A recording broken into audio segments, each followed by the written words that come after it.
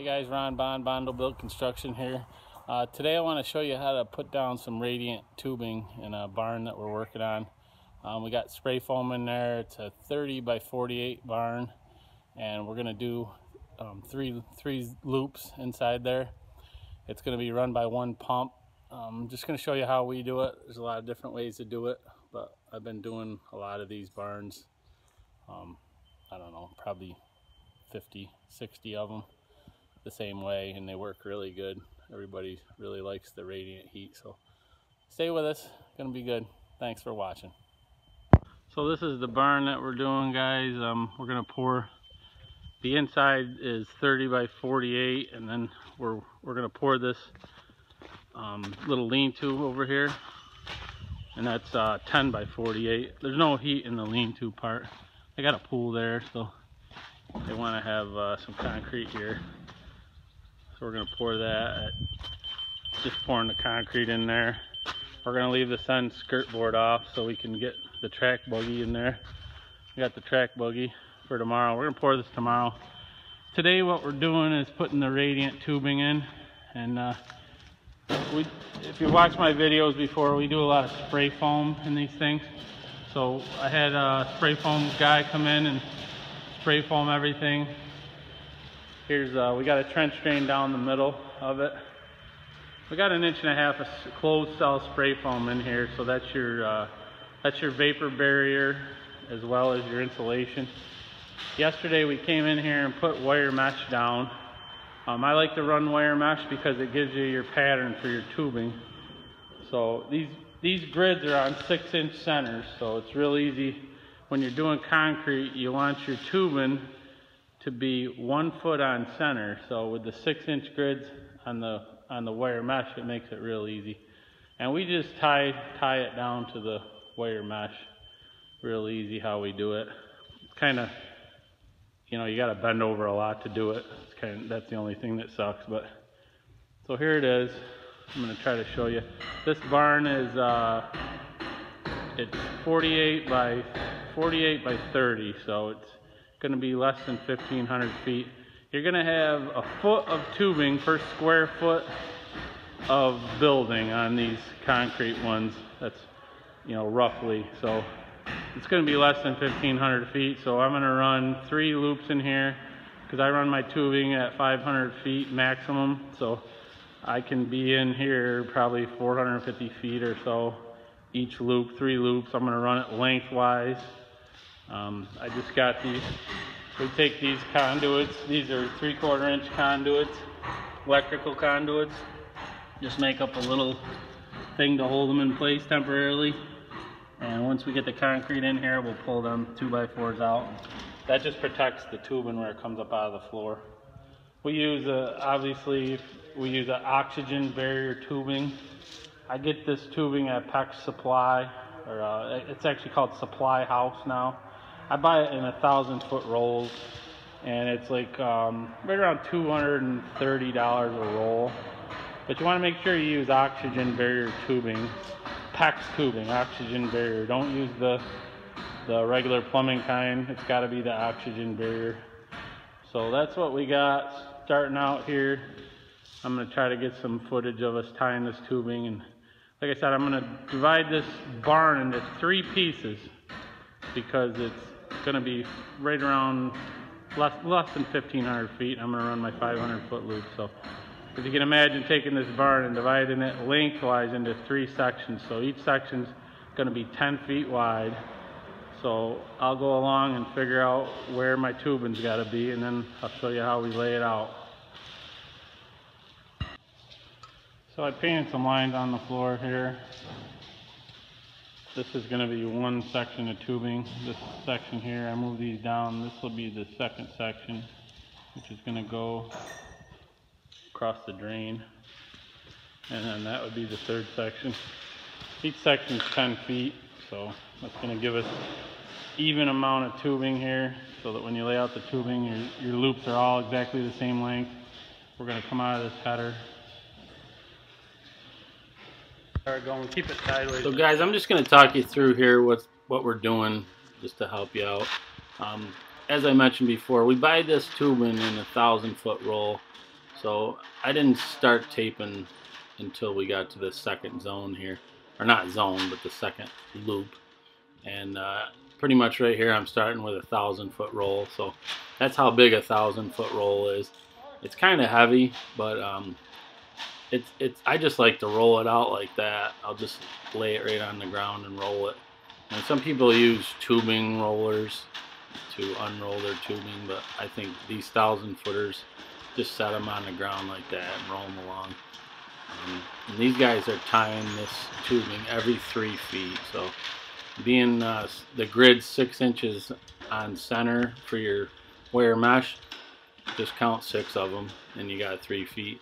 And once you establish your 3-foot marks all the way across the building, just follow that all the way across the entire building, so you're not trying to sit there and figure out where to tie it. You just look where your last loop was and tie it right there. It goes a lot faster. And yeah, we're just roll this thing right out. And it's a lot easier to go the length of these buildings that are these rectangular buildings. It's a lot easier if you can start your headers somewhere in the center of the front or the back and roll it right out lengthwise, because you got less bends. If you'd roll the tubing sideways, you'd have a lot more turns. And so like I said, it's just a lot easier to divide your building up lengthwise. This here, as I mentioned before, is a 30 by 48 building, so we just divide it into 3 pieces. So if you watch how I turn the corner here, I'm just kind of rolling the roll right around with myself. I'm not flipping the roll over or nothing. Just got to kind of turn the corner with it.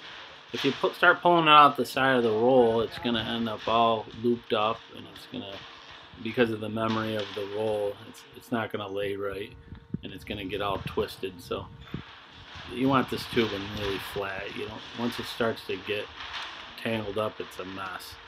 So see how I'm just rolling it right out even, and guys are right there to tie it down. You'll know if you flip it wrong, it won't lay right. So just gotta get the hang of how to turn the corners with the roll. It's not hard once you figure it out. It's just, you just don't want to flip that roll over the wrong way. It'll give you nightmares. And the more people you have to tie this down, the better it is, because it is hard on the back. And a lot of times when we're rolling tubing, it's going to be the day before we pour concrete. So, you know, I've done it with just 1 or 2 guys, and it sucks, because you're bent right over there tying all those ties. So, you know, you can get a couple kids to help you. You know, that's usually what we do. I got my son here helping me, and another guy, Evans, over here helping me. Get those young guys with this, their backs won't get sore. And like I said, the more the better on it. And those little, you'll need those little twisty tools. You can buy them right at Lowe's, and it goes pretty good. I'm just speeding up the video because it's pretty boring watching us tie this down. But if you see how we're laying it right on the painted lines, I kind of did that just to show in the video. Normally I don't even paint lines on the floor, but we do so much of this. If you're new to it, it'll help you. Just paint your lines on the floor where you want it. You could even paint lines where you want to tie it. Just give yourself an idea. Right here, we sped by it pretty quick, but we went around the drain a little bit. I didn't want the tubing right up near the edge of the drain, so I kind of snaked out around it. And then if you watch to the end of the video, you'll see these holes right there. There's a couple big holes. The customer wanted a lift, so we didn't run the tubing where the lift's legs are going to be, because you don't want to drill into the tubing, obviously. So we just snaked right around it. The customer dug out a couple big holes right where he wanted his lift. I told him to get some good pictures of it, so that when he goes to put his lift in, he's confident that he's not going to hit the tubing. So we just ended our middle loop there, and I just popped it up through the header. So this is our last run. So we've got, you know, 2/3 of the barn done. We've got 20 feet of the 30 feet, And here we go, just finishing up the last 10-foot area, and then that's just going to run right up into the header. Towards the end here, if you look close, you'll notice that I tightened up one of the loops, because what's the most important thing with this tubing that you got to remember is keep the loops the same length as much as you can. Keep the loops as close as you can. So by starting in the middle of this building and dividing it in 3 pieces, these loops are going to be really close to the same length. And water likes to flow, you know, it's thermodynamics. Water will flow even if your loops are all the same length. So you won't need any crazy headers or anything. So what I mean by crazy headers is those real fancy, expensive headers that got the temperature controls on them and flow control valves on them and everything. If this tubing's all the same length, you're not going to need any kind of fancy header. You can just grab a PEX to copper header, one of those copper headers. You can buy them at Supply House, they're real cheap. And just hook your tubing right up to it. You're not going to need your balancing valves or anything, because all your tubing's the same length. Now, contrary to that, if you had run the tubing and let's say you were running 300-foot loops and you ended your building and you only had, say, a 150 or 200-foot loop at the end, then that's not going to flow right. So that's where the fancier headers come in with the balancing valves and all that. You could throttle down that smaller zone so it didn't gobble up all the heat, because that smaller loop is going to flow easier, have less resistance to flow, which is head pressure, and more water is going to travel through that. So to avoid all that, just make sure your tubing's all the same length. It's very important. Even if you got to put an extra run in there, like if you look close right here, you can see we tightened up a little bit right there. So we actually spaced a couple tubes like 6 inches apart here, just so that we'd have the right length tubing on that. And that's not going to amount to anything inside that slab. It's not going to be a hot spot or anything like that. You're not ever going to know it's there. It just keeps that tubing the same length. I can't stress to you how important that is, the way I do it, because I keep radiant systems very simple.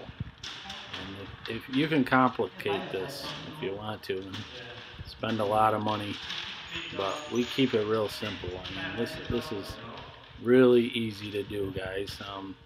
I can't tell you how easy it is once you get the hang of it. If you do it like this, you know, divide your buildings lengthwise, keep your tubing 500 feet or less.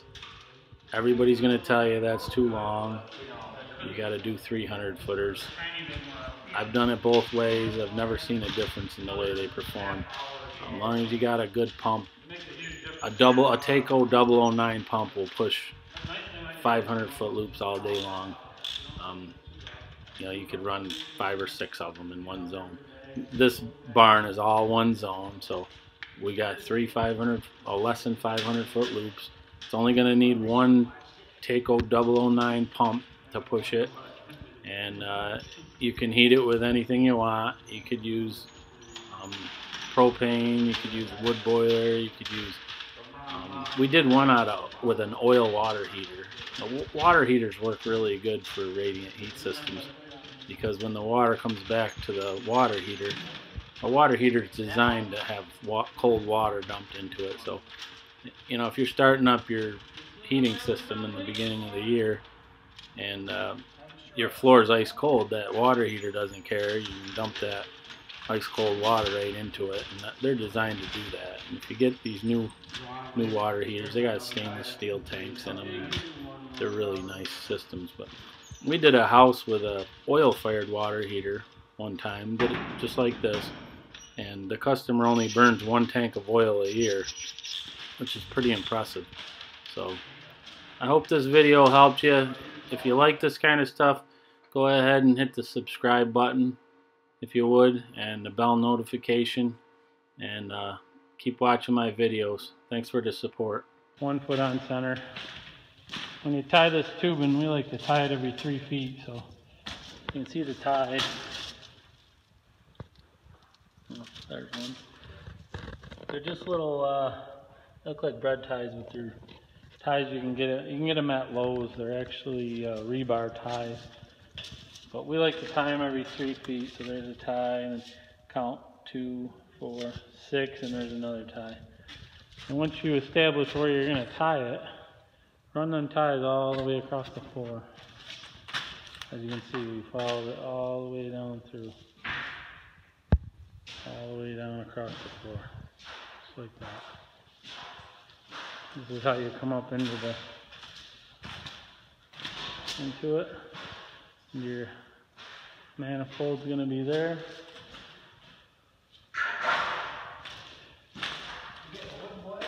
The customer is going to have a lift in this building, so we dug out some holes here and we kept the tubing right away from the lift holes. That's where the feet of the lift is going to go. We don't want to hit the tubing, so we just snaked out around it. We don't cross the tubing. And when you're tying this tubing on the end, tie it back like here and here, but don't tie it up here, because that's a good way to kink it. If you tie it there and you pull the line too sharp, it'll kink the line. So that's how we do radiant heat right there. We've been doing it that way we probably did 50, 60 of these barns like that. Everybody loves the heat, works really good. We've had people hook wood boilers up to them. We've had water heaters, tank water heaters that are propane or natural gas fired. We've had indirect water heaters that people have hooked up to this. Works real good.